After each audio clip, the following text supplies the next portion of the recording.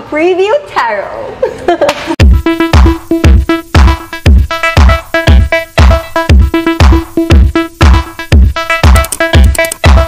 Mga kasangga, ang ating Queen Bea Alonzo ay maririnig na ang special message ng universe sa kanya ngayong 2024, guest kasi siya ng Preview Tarot. Let's watch this, guys. So Bea, tell us, nagpatarot ka na ba before? Yes, I actually did one sa vlog ko.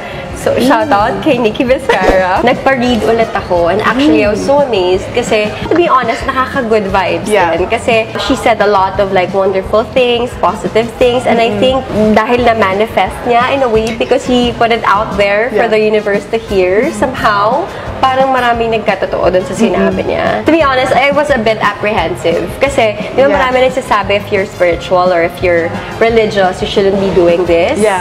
But I think pwede ka namang hindi maniwala or it's really up to you.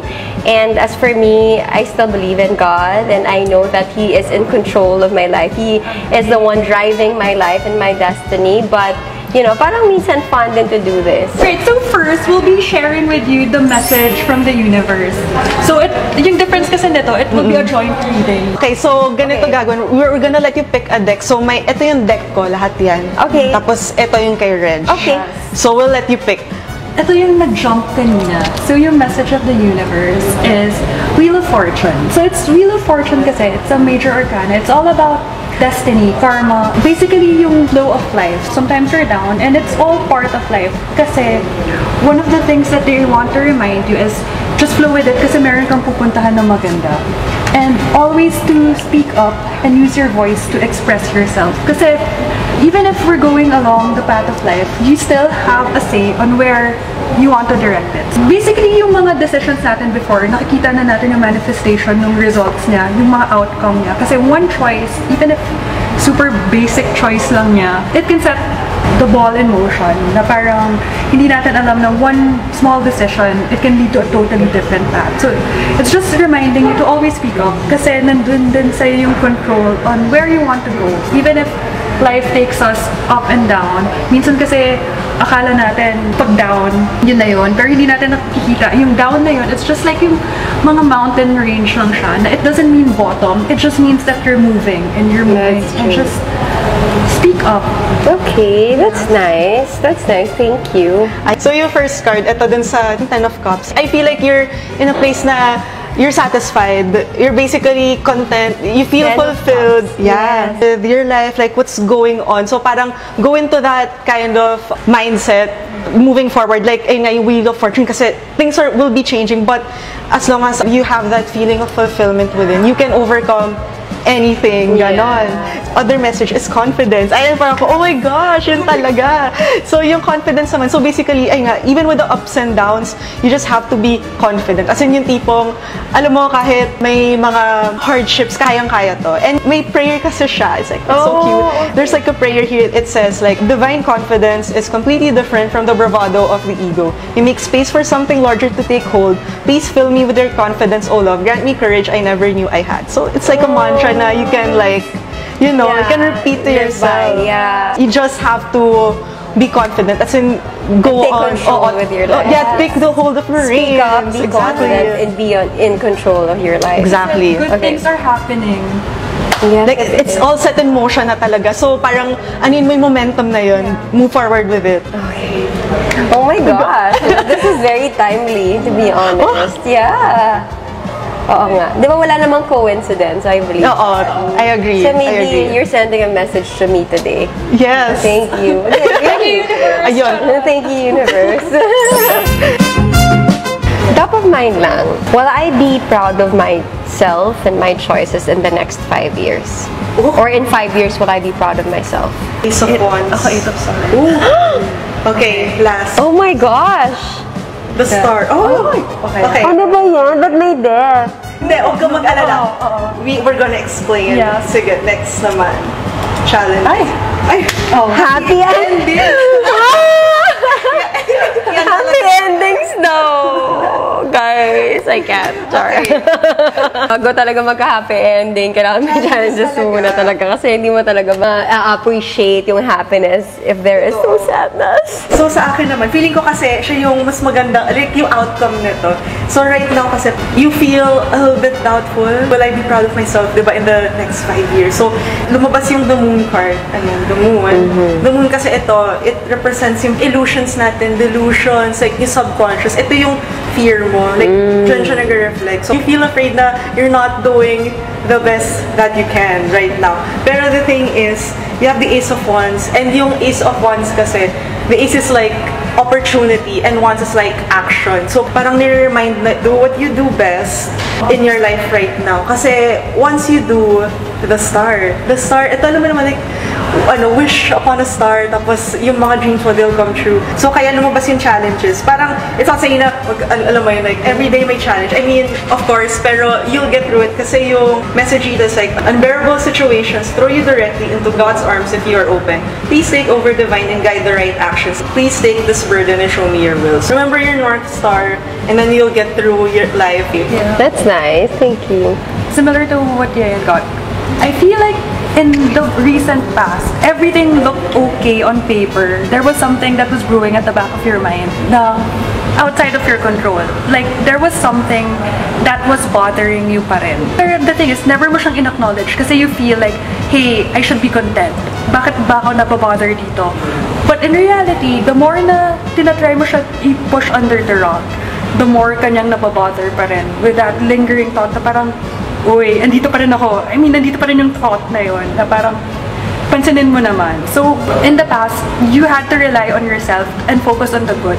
Hindi mo talaga muna in-acknowledge yung part na yun because you feel na it would make you seem ungrateful, or if acknowledging that would invalidate all the blessings that's happening in your life. So right now, there's something that's giving you anxiety, I guess, what the next 5 years will hold. Given what is happening now, ano pa yung next step? So ano yung what's ahead? Will it surpass kung ano man yung mga achievements or yung mga good things na nangyayari sa'yo right now? The more na iniisip mo siya na paano mo siya tatahakin, hindi mo na-enjoy yung journey towards it.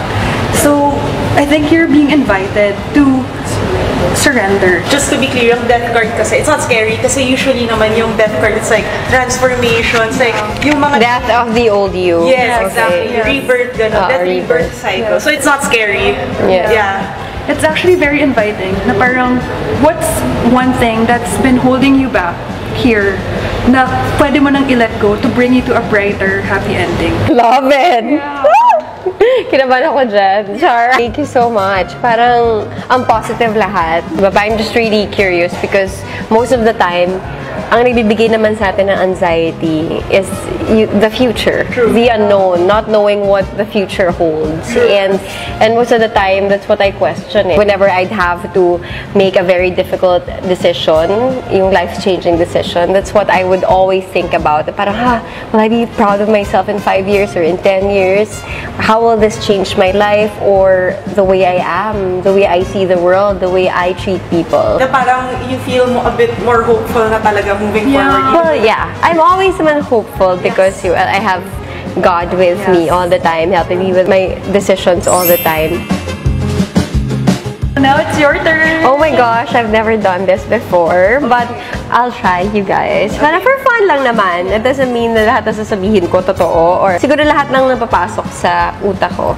Diba? Okay. I will be the instrument. So, now, time for you guys to pick one. So, if you have chosen the first one, so this is 1, this is 2, this is 3.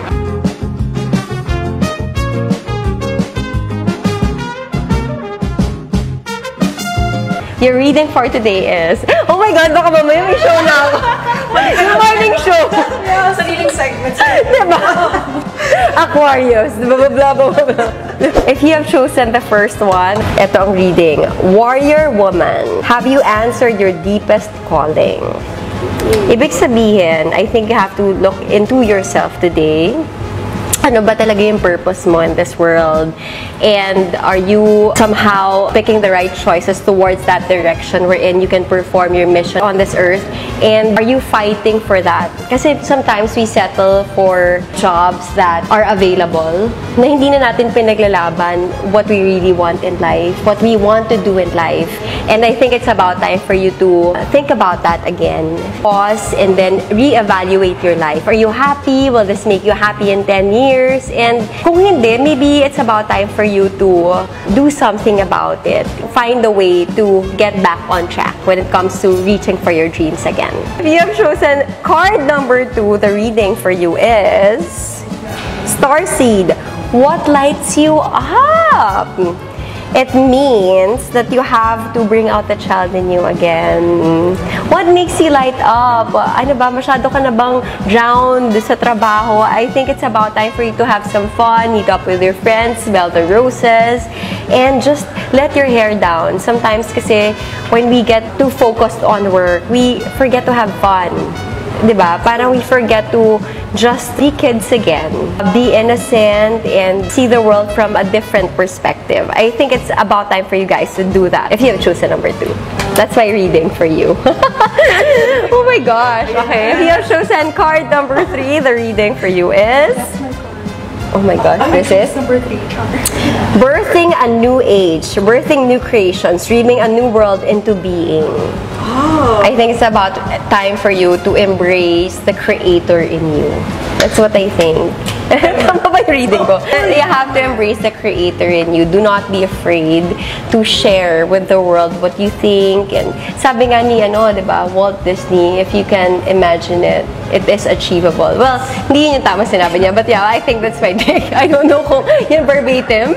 But if you can imagine it, it's possible. You have to embrace your creativity and share it with the world. Because if you have it, why will you keep it to yourself? Ang sayang kasi it's a gift from God.